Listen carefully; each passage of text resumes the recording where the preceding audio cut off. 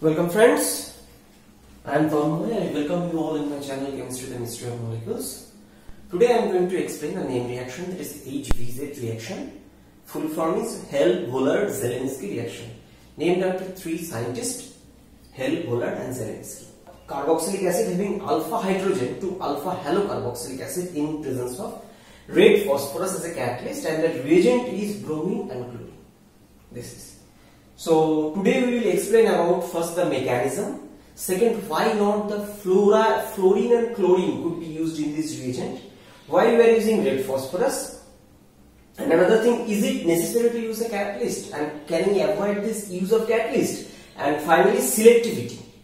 We are saying alpha position means alpha acid, alpha hydrogen containing acid. Okay, so is it selectivity is at alpha position or not? So a lot of chemistry to be learned during this discussion. So let's start. So from reaction you can see red phosphorus as a catalyst. So first discuss what red phosphorus is doing. Actually red phosphorus is reacting with bromine or chlorine. Let's take bromine, and it produces PBr3. If we balance the reaction, that is 2 phosphorus, 3 bromine, that is 2 PBr3, and that is acting as a catalyst. So instead of this phosphorus we can take PBr3 also. Okay, so we can take PBr3, PCl3, etc. Now the question means, I'll explain mechanism sometime later. Why not fluorine and iodine? For example, if we want to use fluorine, then fluorine may react with this hydrogen and form this fluorine can form HF, means a side reaction. Second, why not iodine? Because iodine has a slow reactivity. Iodine has a slow reaction and its reactivity is slower, that's why iodine is not preferred. And here you can see actually as a catalyst we can take PBr3, PCl3 or Pi3 according to logic, but Pi3 we can't take because it is not that much a stable compound, so difficult to handle during a reaction. And why can't we use, means why we are using red phosphorus? We can use other phosphorus like white phosphorus, because white phosphorus is highly reactive. It's highly reactive. That's why when it comes in presence of moisture, air, it catches fire. That's why since it's a very reactive reagent, that's why we're avoiding. But it is not that it can't do the reaction. It can do the reaction. Actually, the main thing is happening by this PBr3 or phosphorus halide. So reaction will happen, but due to hazard we are avoiding, and red phosphorus is a less reactive reagent when it's capable to convert something. Why to use a strong reagent? Okay. And so basic thing we have discussed, and let's start the main mechanistic description. Okay. So here the reaction is happening through enolization. Actually enolization. So before enolization, what's happening? This carboxylic acid is converted into, in presence of Br or actually let's consider Br. Instead of chlorine, let's take Br. And another thing, why we are not preferring chlorine? Actually chlorine is less preferred over bromine is because of chlorine's higher reactivity. That can result is beta, gamma, that type of halogenation. So that's why it is better to use chlorine. So if we take bromine, then it will produce PBr3, and what will happen? This PBr3 will react with acid and produce, question why? We know alcohol means the hydroxyl group can attack the phosphorus, because phosphorus is in +3 oxidation state, and another thing, it attacks this phosphorus, and this reaction happens where An plus Dn. Means addition of nucleophile, departure of nucleofuge. Nucleofuge means leading group. So this attack happens, and this attack possible Because phosphorus can expand its coordination number due to the energetically accessible vacant d orbitals. What happens? It attacks, and after that what produces? This produces O and minus, and then after that this oxygen, since it's plus, it removes the charge, this proton, and became neutral, and inconsequently a halide left comes out to maintain electron neutrality. If a halide comes out, what happens? This negative charge goes, and here a bromide is produced, and in the reaction medium H plus is there. Okay, so what happened? This bromide attacks here. Here it push back, this go outside. So consequently, what happened? We are getting RCO Br. Now question: why this attacks and this oxygen leaves? The reason is because of the stability of phosphorus oxygen bond. Like in vitigation I have told, the stability of phosphorus oxygen bond is one of the most important factors. So consequently, the stability of phosphorus oxygen bond drives the reaction.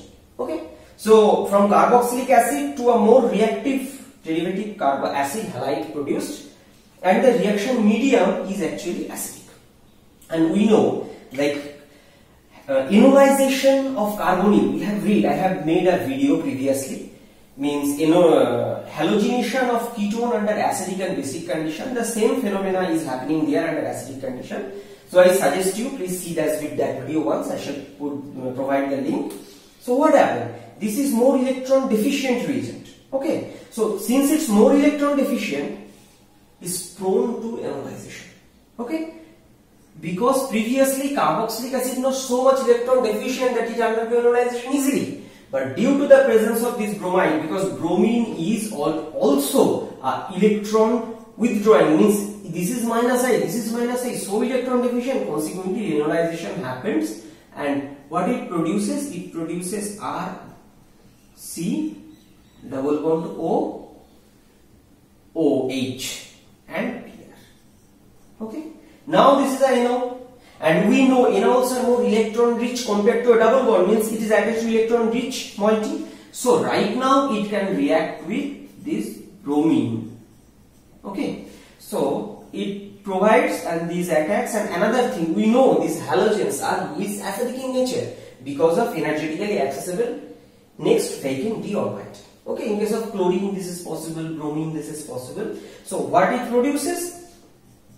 It produces C, Br, and here this is O and C, and here is one H is there, so that H is removed after that. Why?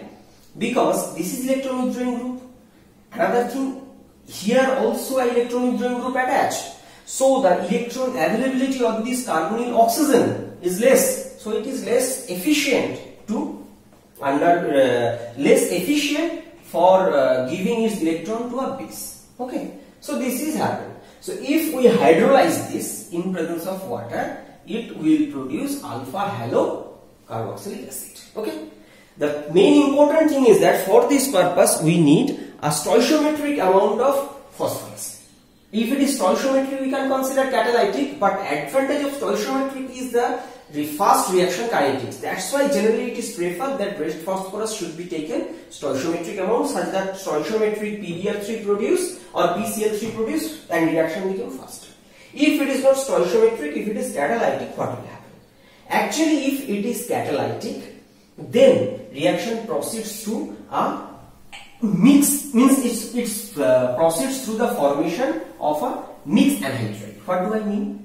This acid halide, you know, very reactive reagent, very electron deficient. So another molecule of this carboxylic acid attacks. So what happens if it attacks? Means that OH group of carboxylic acid attacks. Okay. So a mixed anhydride is from this, and next time it leaves.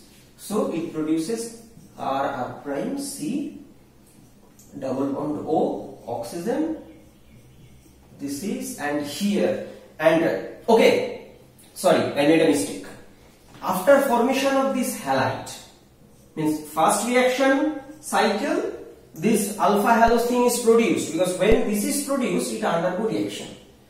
So fine, but when this halogen is incorporated, its minus I effect also added to this factor, so it is become so much electron deficient, then that's why this reaction happens, this attacks. And another thing, as I told, it's a slow kinetics, because product is after this after the consumption of the total phosphorus tribromide, the reaction medium it produces the alpha halo means alpha bromo acetyl bromide, and since it's slow kinetics, then this carboxylic acid goes and attacks here, and a mixed anhydride is formed. Mix means this. So here CH and this is R, both substitution. And right now you can see, and previously after this attack, one unit of proton is loosed, and that proton is going to bind here. Okay, because medium is acidic. Consequently, you can see this carboxyl group, because this one right now is highly electron deficient. Okay, because of first this is a mixed anhydride, and this part of anhydride attached to bromine, electron deficient. And another thing, here the protonation. I mean, you may ask the question, why not protonation here? Because if you compare the electron richness of these two oxygen, this is more electron rich, because here bromine is there, which is have a electron withdrawing nature, and that electron withdrawing nature reduces the electron density on this oxygen. Consequently, protonation will happen here, and when protonation will happen here, that will result in extreme electron deficiency, and consequently enolization will occur. So what compared to previous case, enolization will occur due to acyl chloride formation, acid chloride. Both are electron withdrawing, that oxygen and halogen. And here, although it is not halogen, but still it is attached to an electron withdrawing group. Okay, carbonyl, and another thing, it's a halide. So this enolization will occur, and this enolization will produce enol further, and this further enol will, as it is, react with bromine in a similar fashion. So ultimately this will go, this will come, this will leave. So in this way, another mixed anhydride is formed. So here you can see this, after this reaction, this CBr is forming, Br attached. And another thing, this proton will be given, because after attachment this is also electron deficient. Consequently, what will happen? This moiety could be attacked by another carboxylic acid. Okay. So, and even that could be possible. Another carboxylic acid can attack and form a mixed anhydride, one step. And second step is the removed bromide anion. Removed bromide anion can also attack this or this. Both are symmetrical. Doesn't matter. So it goes and it comes. Another thing, it is also a good leaving group, because first point is carboxyl group, second point is this carboxyl is attached to electron deficient halogen, so it will leave, and consequently what will happen? It will generate the acyl halide again, this reaction. So in this way the reaction will continue until whole carboxylic acid is converted into carboxylic acid halide. Okay, so what we have achieved? We have achieved this reagent, this carboxylic acid halide. This is the product. Okay, if this is the product, what will happen? During workup, it will produce acid. For example, if we use water, that will produce the acid. Okay, if we use alcohol like ethanol, that will produce ester. What ester? This CBr COOET. How? Because it's acid chloride, very reactive reagent, electron deficient. So this alcohol will attack here with this oxygen. Consequently, second step, this bromide will leave, and after that, this alcohol will release one proton to prepare this ester. So this is. Now the question comes that is use of phosphorus necessary? Because all the question I have written, I have discussed. Now the question, necessity of phosphorus. So if you look at the role of phosphorus, you can see phosphorus is used to generate the acid halide. Okay, that is the role of phosphorus only, no role is there. So consequently, if we take acid halide previously, so instead of this, if we take if we take the acid halide initially, for example, this is chloride or bromide, anything, by the reaction of this carboxylic acid with thionyl chloride, PCl3, whatever. So this is, then it is not necessary to use a phosphorus. Then only bromine or chlorine is capable to halogenate this. Second point, phosphorus, if for example, if we take PBr3 and chlorine, so what atom will be inserted into this alpha position?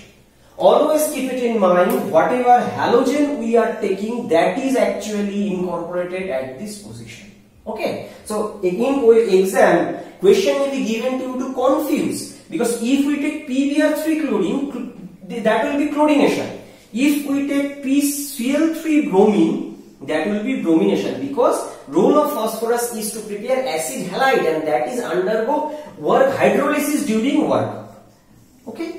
So this is the role of this phosphorus. So keep this factor in mind, and it is not necessary to use phosphorus if we take previously also acid halide. But generally, why we take phosphorus? Because acid halide is very reactive reagent, difficult to store, handling, lots of hazards there. So it is better if weak, means mild condition, is capable to bring about a conversion. Why to use a difficult condition? Okay, harsh condition. So this is another thing is that instead of this acid halide, we can take acid directly, and we can take an anhydride producing reagent. For example, let's take anhydride which do not have any alpha hydrogen, so that will not interfere. So that anhydride, if we take, so it will produce a mixed anhydride. So as I have explained previously, that mixed anhydride can undergo that reaction, halogenation, but it's a slow kinetics, but it will happen. So that is another possibility of substitution of phosphorus. We can take mixed anhydride, and in that way the reaction will occur. Okay. So this is the complete description, and we have explained about the HVZ reaction in this video, about mechanism, why not fluorine and iodine we can use, why not white phosphorus we use, as well as how can we avoid the use of phosphorus, and finally selectivity. In case of chlorine, there is a selectivity, less selectivity because of more reactivity. Instead of alpha, it can go beta, gamma also. But in case of bromine, reactivity is less, selectivity is more. So this we have learned. So next day I shall explain some application of this HVZ reaction.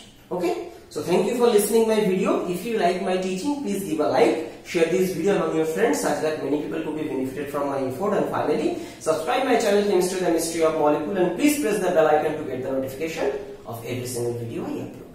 So stay blessed. See you in my next video.